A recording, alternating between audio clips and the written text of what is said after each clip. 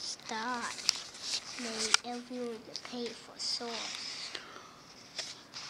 God's inscribed the righteous in the beauty of role. Distinctions include male leadership as the headship of the family, and female acceptance of and responsiveness to that leadership. The unbelieving husband sees this behavior and deep within perceives the beauty of it. Part 7. You guys believe that? I believe that the most atheist guy walking the planet ultimately knows right and wrong. Everyone He ultimately knows the beauty as God defines beauty. and seat put on the front window. That's like saying that you can win an unbelieving husband with your actions because he knows. Most children God reveals that as beauty. dies at birth. Attractive. And he begins to take notice. Then Okay? Man, I said I was moving on. All right, let's just get came to food, and then found.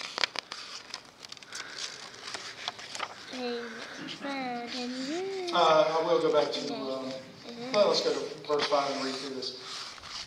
And by the way, he says, none of this is new. He said, for in this way, in former times, the holy women also who hoped for God used to adorn themselves, being submissive to their own husbands. And here's an example, just as Sarah obeyed Abraham. We've not read this one. Lord, we did not read this one. You have become her children if you do what's right without being frightened by any fear. So here's the thing. So I was going back and I was saying that failure to submit is essentially a rebellion against God. Ultimately, you get down to it. Here's the other thing about it too, is that what he's telling these women here and what he's telling you and I is that that's Joshua. If you submit to the proper authority, you can take that weight off your shoulders. And then on a you know what I'm saying? So there's no room for fear.